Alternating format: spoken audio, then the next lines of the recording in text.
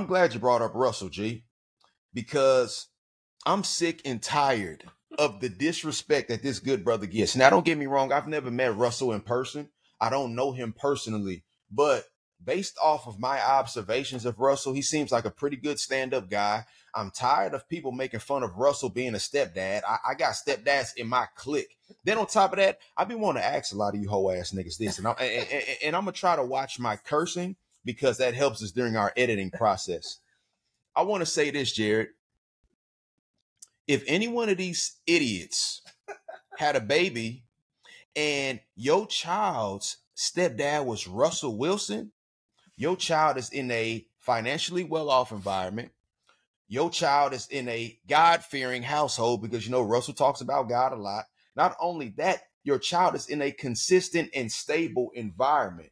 Not only that, if your son or daughter, and I know I'm pretty long-winded, I'm gonna pass it off to you. If your son's stepdad was Russell, and your son ends up going to the NFL, did you do that or did Russell? Was Russell out there throwing with your son? I'm tired of you idiots. I mean, okay, but let's just say first and foremost, G. Yeah. Russell Wilson, my nigga. My God. I the whole time. Russell Wilson, okay, Team Future around his whole. You feel me? But why is it Russell, Jared? Cause he a lame ass nigga, bro. What makes him lame? He just lame as bro, and I don't trust his. Is it his dialect? You know you ain't kicking it with this thing. Who you want to kick it with? It depends on what age I am. Miami, who you kicking it with right now? That's what I thought, nigga. We kicking it with Future, and you know this. Now, I didn't say that I don't like Future. We were just talking about his album. Bro, go hard than a bitch. Now my nigga trying to backtrack. Now you want Russell? You want to team up Russell? You can go to Miami. Y'all can eat on some crumpets and sip some tea or something, nigga. Me and Future at the booty club, nigga. We in that motherfucker throwing ones. So you guys are gonna be wasting money in the strip club? Fuck it. My money. I'm gonna be honest. I don't mind kicking it with Future, and I don't mind kicking it with Russell. They both seem like pretty good stand-up guys. But I bet you, look, as much as y'all call Russell corny, I bet you Future don't think that about Russell. Yeah, you do. He might think that he corny, but he still appreciates Russell. No, he don't. Yeah, you do. Because guess what? When you on the road, nigga literally came out with a song and say, "What? I got it out the field for Russell." Literally, nigga. For Russell is what he said. So your child's stepdad that your son sees every day. That's foolish. I mean, technically, if that's a little bit more controversial, a little bit of trauma. So we'll switch it up a little bit. So okay. G, so how often would you say a woman should pay for a date, G? Because I've been seeing a lot of women been have a lot of thoughts on this. This shit is always circulating on Twitter, on Instagram. Are they like in a committed relationship, or this is just regular dating? I would say regular dating. Well, first of all, a woman, because if you're in a committed relationship, I feel like that's different. So I just say regular dating. Regular dating. It all depends on where you go. Because I mean, if we're say it's a man and a woman, and we go out to eat, and I pay, cool. But say we want to do something afterwards, like bowling, maybe she can pay. You know, because I know a lot of y'all claim y'all got so much money, right? So you can pay for one lane, right? And some $3 shoes. You know what I'm saying? Now, don't get me wrong. If we're in a committed relationship, obviously I'm going to pay majority of the time. Yeah. But I feel like a woman would put up her money a little bit more if she likes you or loves you. I don't know. G, what you think? But if they're just dating, a lot of these women ain't finna pay for shit. First of all, these women in Atlanta ain't paying for shit, apparently. Oh, God. They want their rent paid. But now I think so. I always had a rule of thumb. So I say the first 3 is on me. Right. It can be anything because I'm not going nowhere where I don't have money. So if we say we're going on a date to Disney, I'm gonna have the money to pay for us for Disney. Yeah. Even though that's a wild ass date. But anyway, so I say the first 3 on me. Anything after that just depends on who bring it up. Right. So I feel like whoever invites should pay. If the woman is trying to steady go out, at least dig in your purse. 9 out of 10, I'm gonna stop you. Right. You know what I'm saying? And be like, I got it. But at least I don't know about 9 out of 10. At least, boy, you still got that one time. I might just let you pay for it. So and I ain't gonna feel no time. At least offer. I'm be looking this way. At least offer. You know what I'm saying? I'm gonna be like, nah, I got it. You know what I'm saying? Because men look for effort. yeah, I'm not going. At least I know you care and you're not like using me. That's what it turns into. Like, Right. damn, is she using me? Because Exactly. we know that's what y'all be on out here. Y'all be using people for dates. We hear all the time. I'm gonna use this man. I'm hungry. Which man should I text to go get some food? That's what Right. they be on, bro. So it's like, no. They got certain guys saved in their phone as lunch, breakfast, brunch, dinner, and then they get knocked up by somebody else. You know what I'm saying?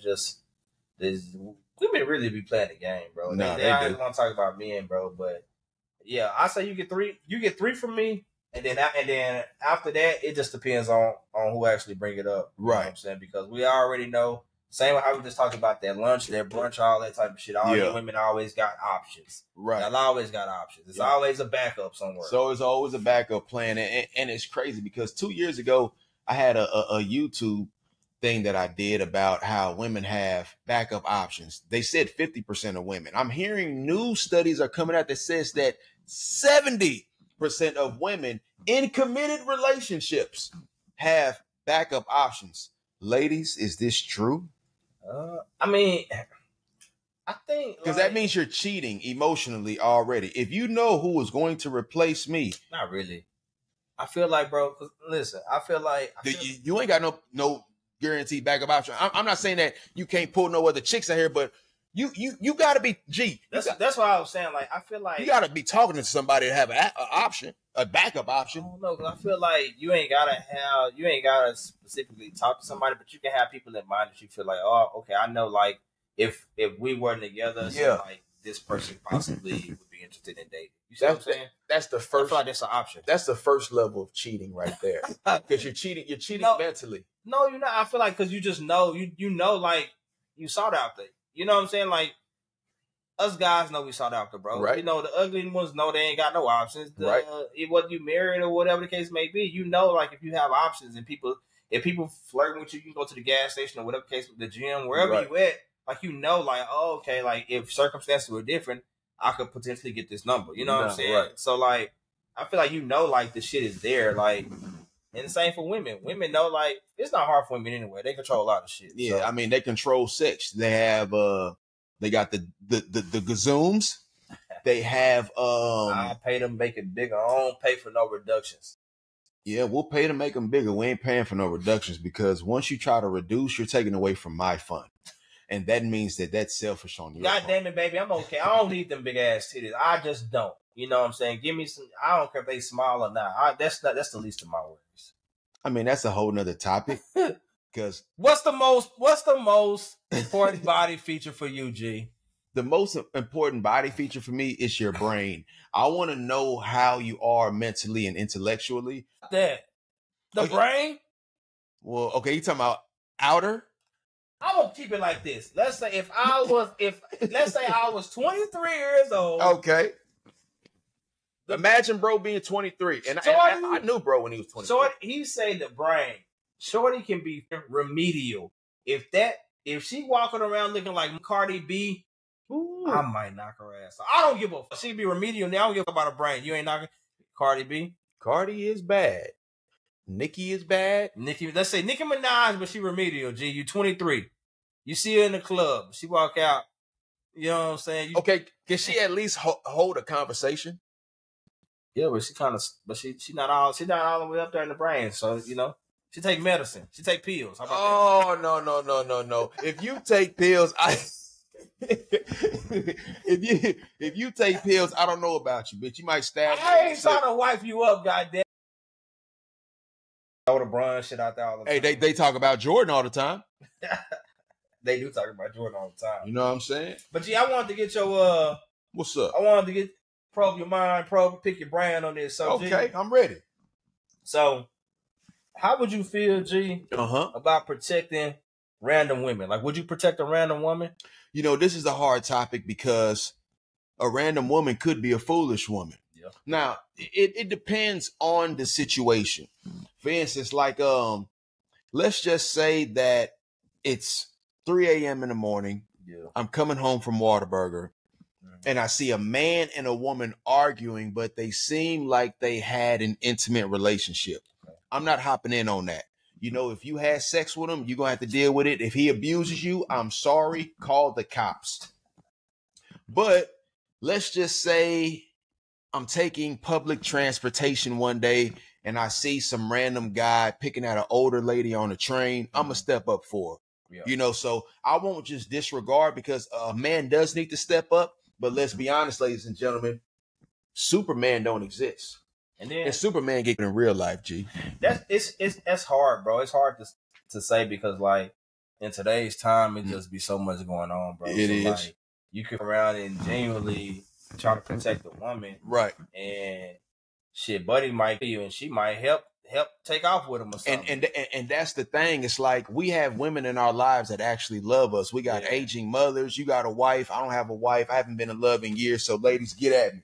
All right. But I will say this. I do have a mom. I do have a sister. I do have a niece. I do have lady friends, and their protection is our priority. Yeah. I would want, because when I answer this question, I'm speaking from a man perspective. We you know, you got a wife. Yeah.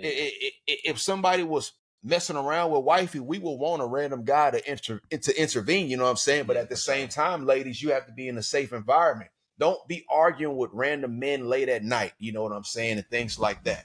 Yeah, I think that dude does play his role. Like, ladies, y'all gotta learn to pick y'all battles too. Yeah. You know, but at the same time, like, some shit is just unavoidable. It is. But you know, I personally won't just throw myself out there just because shit, I got a family I'm trying to get home to. Too. Exactly. So you can call me pussy, call me everything you want to call me. That's completely fine. But at the same time, like, if it is an elderly person, then yeah, I am more inclined to help her. Right. But if I just see some young girl and she just get picked on, I guess it depends on my mood. It depends on your mood. It depends. 90% of me is just gonna mind my business. This is true, and you have every right to mind your business, because it's all about self-preservation. Like bro said, he's trying to make a home to his family. I'm trying to make a home to my family. And ladies and gentlemen, we all know there is a level of selfishness within self-preservation. It is what it is. I can call the cops for you, sweetie. You know what I'm saying? Right. Now, if I got some people with me, then yeah, we all gonna roll up. Over there and press that nigga. We all gonna roll up, because if you got more people with you, we in the great state of Texas. It's a strong possibility that you got some guys with you that got some guns. Yeah. So that's another thing. Just like bro said, we want to make it back home to our family, so we might not be able to fight every battle. But like we say, it's situational. If I know you're with this guy, you've been sexually active with this guy, you're intimate with this guy, like bro said, this man can me, and then this bitch gonna turn around and bail him out of jail. Now my loved ones can't ever see me again. Why the hell would I step up for that? Shit at the time, bro. It's like he stabbed you up or whatever the case may be, and she gonna get the car and they take off together. You know what I'm saying? So it's just like, bro. Like, and now a innocent man that don't even know you, I don't have a baby by you, I'm not in love with you, I really don't owe you no protection. I'm just gonna try to protect you because, you know, they say that's what men's supposed to do. It's like I said,